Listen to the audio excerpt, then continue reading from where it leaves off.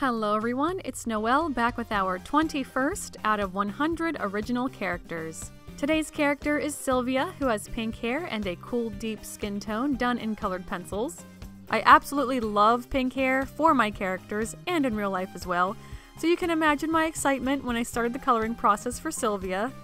I'm so sorry, Susie. I had to be observant on how Sylvia's hair moves on her head so I could color it as realistically as I could. I mean, I could have just as easily went the anime route and colored the whole thing one solid block of color with just a band of the crown of her head for highlight, which that gives me an idea perhaps for other characters, but I really wanted to try my hand at the former.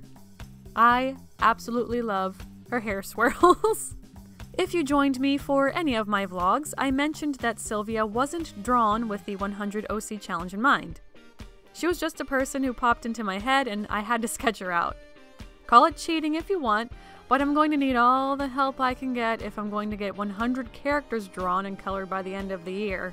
I'm so sorry that I bounce around the timeline of my life in these videos, but I always find something pops into my head before I write these scripts. So, I believe I talked about, or at least some of you guys know, my first anime was Digimon. Well, once I really started watching it, I never let it go. Guys, I stayed up late for an entire summer writing Digimon fanfiction. And yes, I still do have the story. It has been kept safe all these years, and even to this day, over 17 years later, I still haven't finished it. It's like 50 pages of beautiful Digimon glory, and it is so cringy.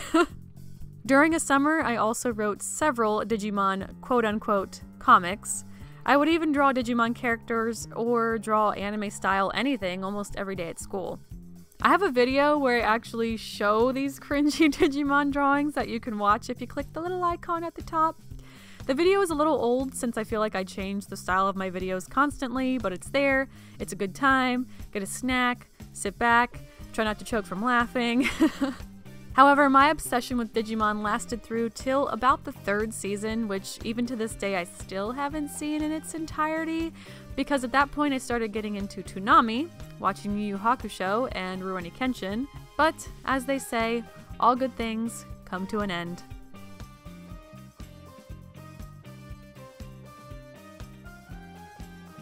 Sylvia's all done. Thank you so much for watching. If you liked this video, please give it a thumbs up. And if you want to see more art-related content, I would totally appreciate if you would subscribe. And remember to draw what you love and love what you draw.